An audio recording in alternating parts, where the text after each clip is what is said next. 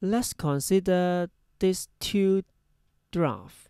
You can see that these two displacement time graph is showing the motion of the two different cars. Can you see the difference?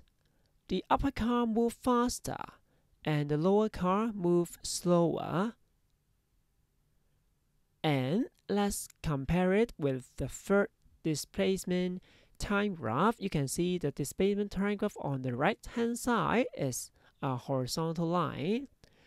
Now you can see the time is passed, but the displacement is just the same. So the graph here is showing the car is stopped. And let's compare these three graphs.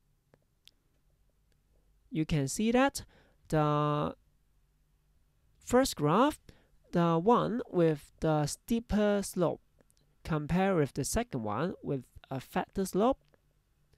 Then the third one is a horizontal line. That means the slope of it is in zero. It's just a horizontal line.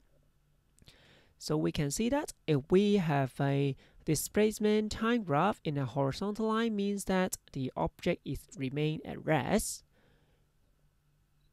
And if it is a slope, then we know that it is moving in a constant speed like this. And if the slope of the graph is steeper, we should know that it's moved in a higher constant speed. So when we look at the slope of the line of the displacement time graph, we will know the speed of the object.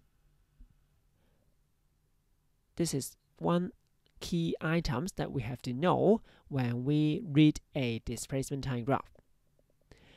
So once again, in this two graph, we should note that if the object is at rest when the displacement time graph is a horizontal line. So you can see that there is a portion of the time the object is at rest.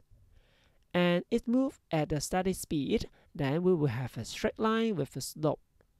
So you can see that in the graph, the first part of the graph showing the object is moving in a constant speed. And higher the speed, the steeper the slope. So you can see in the second graph, the first line is represent the object that moving faster compared with the other line, the object is moving slower.